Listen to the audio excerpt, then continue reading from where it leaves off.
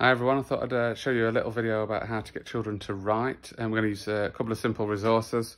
We're going to have our magnetic letters, and we've got a board that's also magnetic, and then we just need a simple dry white pen. So I'm going to take you through the stages, and this is really important that you make sure that your child is pretty confident at reading sort of simple CVC words. And so when they get to that point, we're going to build on that reading and get them to start to do writing. So the first journey is really simple. So with your magnetic letters, you model, and you need to be able to do your pure sounds. You go k, a, t, and then you let your child do it. So we haven't said what that word is. So the child will then go k, a, t, and you praise them. And obviously the next step would be quite simple. You would take it and you go k, a, cat, and then notice I'll go left to right. So the child will do exactly the same, cat, and then say cat, hopefully. To move it on from there, when they get really confident at that, we're just going to model it up a little bit. We're going to go, you're going to go first, k, there's t, cat. So the slight variation is that things are going to be jumbled up a little bit, and then obviously you'd let your child have a go at that as well.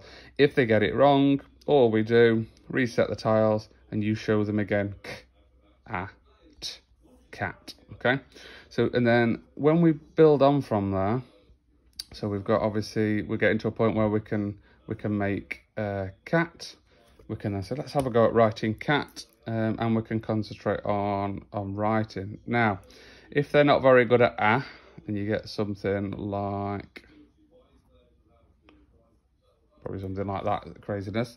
So what we need to do is come up with a little saying, really. And your child's school's probably got some, but if they're not in school, you'll need to sort of talk about it. So we're going to go around, and this is what children find difficult, going to the left, around, up, and down.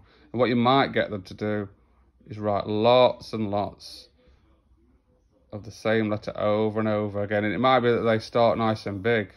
It might be that they have to do it in the air with their finger. Lots and lots of that. Then we'll come back to this and we can have a go at that. And what we're doing at the minute is we don't have to worry about how to spell and write cat. We've done that. We're now only concentrate on letter formation. Okay, so we've written cat. Now moving on from there, this is the next stage that I do with my daughter. So, and again, you build this up as they're getting more and more confident. So you keep it simple for a good few sessions, only using CVC words that they're used to, mixing it up, and then beginning to write. So this is what I do to mix things up. I put in a few random letters, and before we think about the letters, I tell them that they're going to need 3 fingers. Okay, and they're going to need 3 fingers, and they pinch each finger for a sound. So right, we're going to be writing cat. What do we need? And they hold up their fingers, and then you show them first, and you pinch your finger, k, a, t, left to right, cat, k, a, t, cat. And then you have to let your child have a go at that, and sometimes you need to support them to be able to hold up 3 fingers. So they pinch their fingers for all of the sounds left to right, and then you bring them to the board and say, okay, let's have a go at writing cat. Now, if they're confident, you don't need to model. You can just let them have a go. Can they pull out the letters because they're all hidden in here somewhere? K, a, t, cat. So they can start to write that. Get these out of the way. And again, have a go at writing cat. Okay.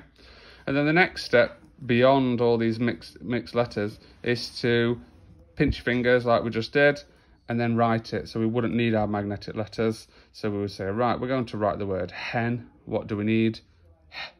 Hen. Right, let's have a go at writing hen. If they can't do it straight onto the board as writing, we would just go back a step. We'd hide hen within the letters and see if we can pull out hen, and then we can have a go at writing it using the tiles to support us. So that's a simple step-by-step approach to getting children to begin to write. It's nice and supportive and builds on their reading. Thanks for listening. Bye.